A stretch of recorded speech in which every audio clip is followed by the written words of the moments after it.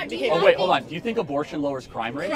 Crime dropped 40% after abortion became legal. Why is that the case? It's called a statistic. Who has the most abortions in America? Women. Black people. Is that so? Are you trying to say the termination of blacks in the womb lower crime? That's a very racist argument. That is not okay. You know blacks have 45% of the Blacks. I would suggest using African American. Blacks. What? Blacks is crazy. Okay. Sir, that's a leading question. Huh? Sir, that's a leading question. You guys can come up and talk if you want. Yeah, it's 95 degrees out here, man. So, yes, sir. That's a racist. Okay. No, you're the racist. You're the says that abortion lowers crime rates and blacks have the most abortions in the country. Yes. It's not name calling. Wait, is it not Black Lives Matter or is it African American Lives Matter? It's both. What's up, YouTube? Hope you guys are feeling good. Today, guys, we're back going to a new video. Today, we're going to be checking out woman almost died after learning what accountability is. This by Charlie Kirk. I call him Charlie Kick because of kicking us. Let's get right to today's video. Okay, so one thing I want to start off with is why does your opinion trump over any other people's opinion? Right, so do you believe that there is a truth out there? Everything is subjective, but there is a right or wrong morally, especially when you're in a cultured society that is based off a set of standards and norms that we act on and we act as. So everything is subjective. So is it objectively true you and I are having a conversation right now? Yes. So that's not subjective then. So not everything is subjective. So why do you believe morals? Okay. Right, so something is objective. Yes, but why do you believe your subjective opinion get trumps there. over other people's opinion? Right. Well, let me ask you another question. I'll tell you. I will answer. Please don't interrupt me. You can let me finish my sentence. I do not want to hear it.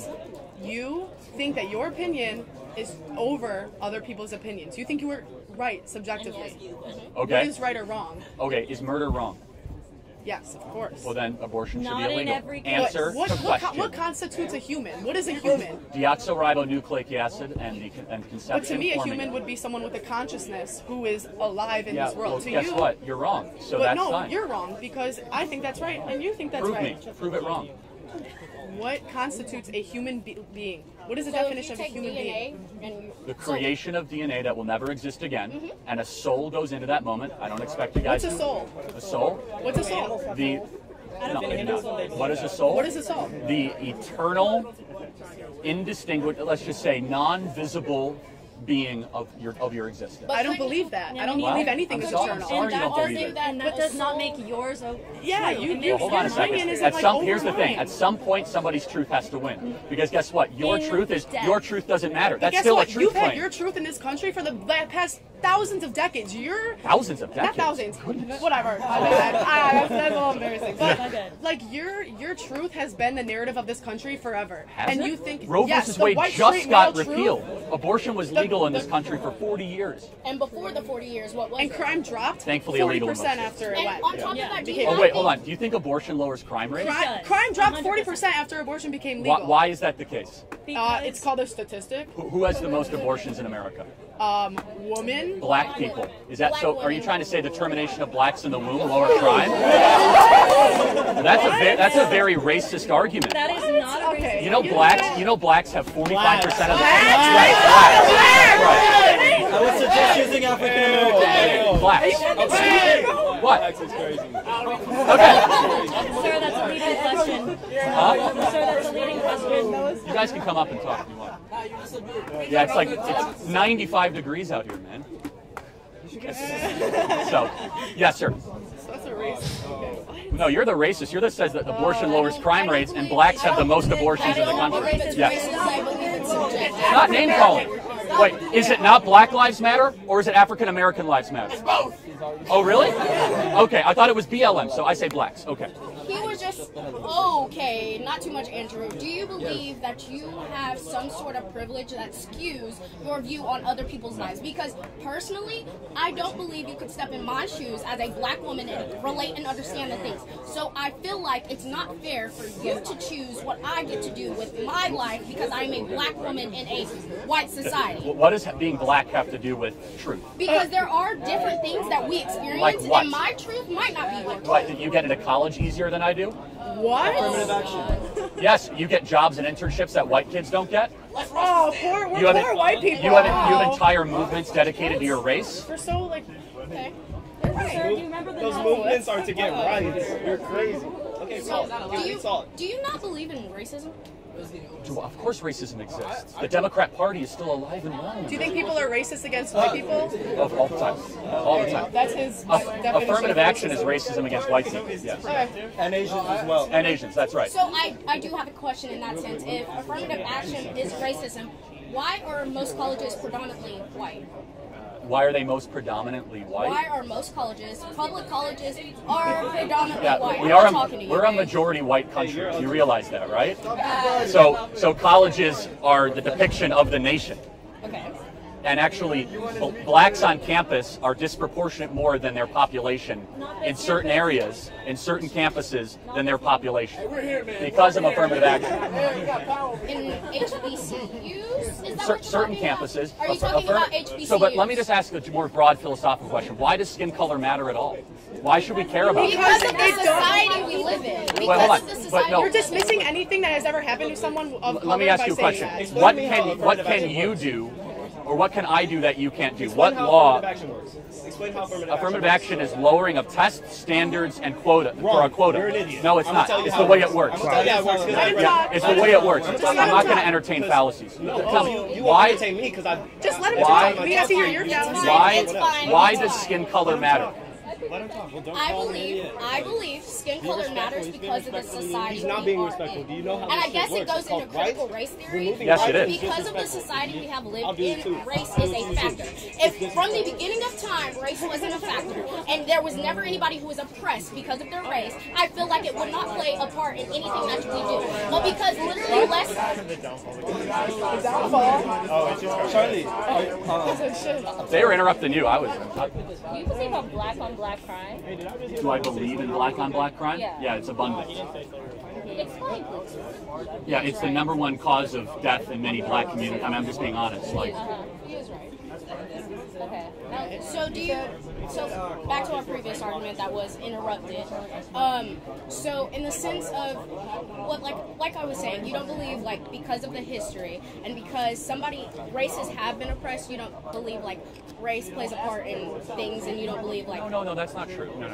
So, do you know who Thomas Sowell is? You know who Thomas Sowell is? No.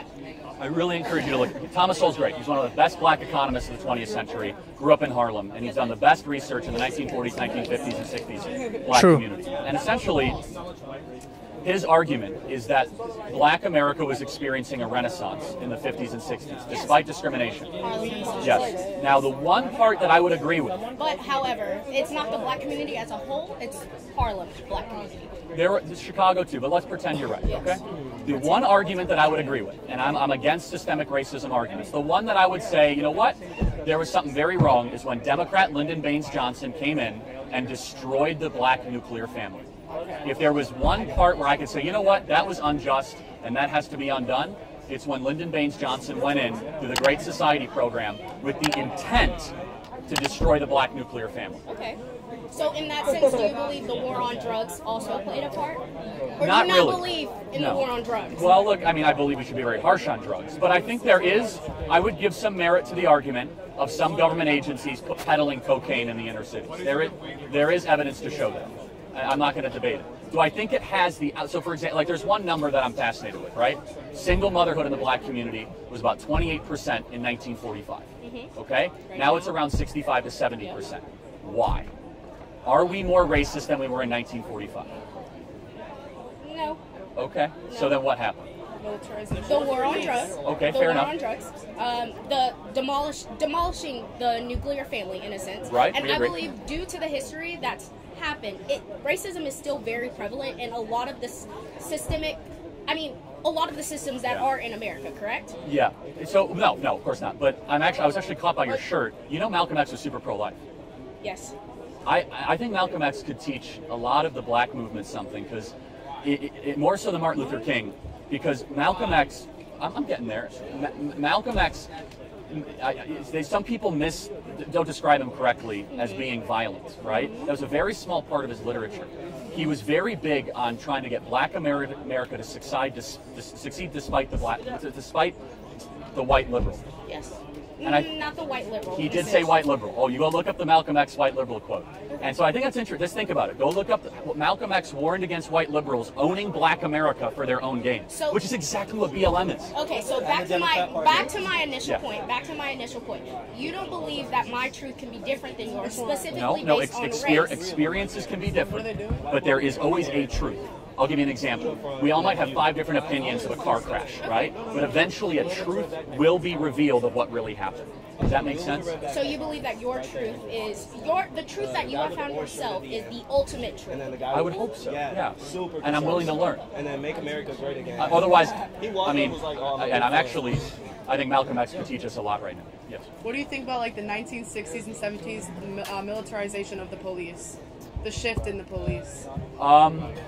Yeah, I mean, I'm generally very pro-police. What about the military? I mean, the question is what came first, and I honestly don't know the answer. Was it the rise in crime, or was it the police that went into the inner? If you knew what you were talking about, you would know the answer. Yeah, it's not so clear, because there was a massive crime wave in the early 1970s in New York, where a lot of New Yorkers demanded more police with heavier weaponry and the ability to enforce the law. And post-militarization of the police, crime went up.